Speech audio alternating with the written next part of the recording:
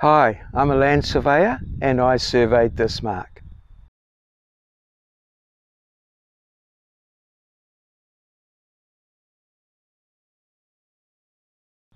That's all, thank you.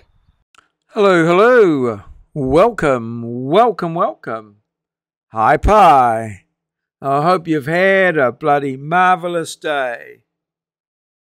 I've been noticing a particular meme or trend regarding, I'm a photographer and this is a photo has been coming up on my For You page on TikTok. So I thought I'd reproduce the trend or meme, but using I'm a surveyor. So it was an opportunity to get my T2 out and set it up and have a look through it. Quite a nostalgic event. Bloody marvellous. I bought the T2 from an old friend and colleague, well, from his estate actually, and I've had it in my garage. I've always wanted one. They're a really good 1 second reading theodolite, pretty much a benchmark, I think, for 1 second reading theodolites. A theodolite only measures angles, doesn't measure distance.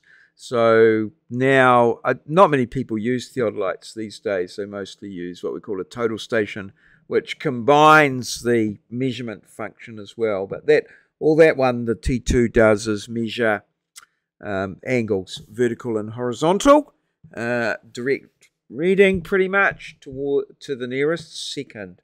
So they're sort of second level instrument used a lot for control and for accurate setting out and that sort of thing. So yeah, a bit of an old workhorse. So I got that out. Now this morning, a lovely lie-in again. Not a bad day. And yes, then I had programmed to complete the cycle of lawn mowing with mowing side to the front and the street. And I got all that done with a little bit to spare. And then I had a test to write for my students this week. It was the last week before we go to a 2-week break, so for engineering surveying.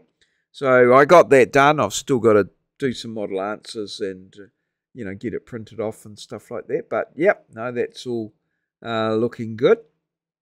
And I've got here a time-lapse from the deck today. I've tried time-lapses before through the window, and they're not very successful because the battery heats up. So this one was outside, just on the railing on the deck, and it seems to have gone all right. I see a guy just going past and bending down and looking to someone. I think that's my broom that I took out to sweep off the survey mark and then left it there. But I found it later on and brought it in. It's a broom that someone actually left behind at our place as well.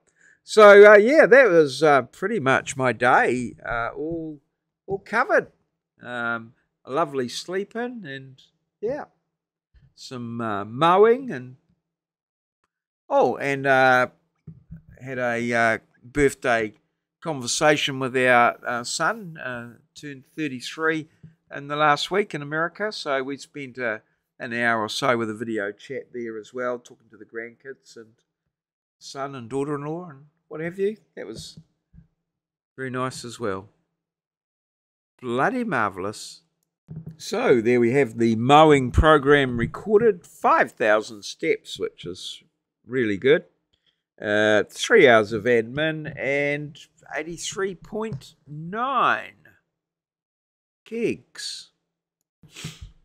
Kalamata is a variety of answers in the comments below the video, please. According to my sources, there are 4 types of teeth: the incisors, canines, premolars, and the molars. And none of the commentators today were able to come up with the answer for. It may well be debatable. Howie had a shot in the dark and was a little wide of the mark. And Moz appeared to show considerable amount of knowledge about teeth and reckoned that there was 5.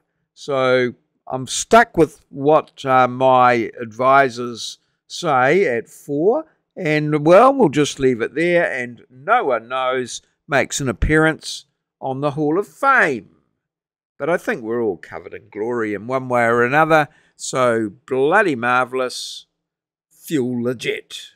This has been a maureo presentation, recorded live in our studio at Ngaruawahia, Aotearoa, New Zealand, the land of the long white cloud, place where Kiwis live, in a paradise we like to call God's own country.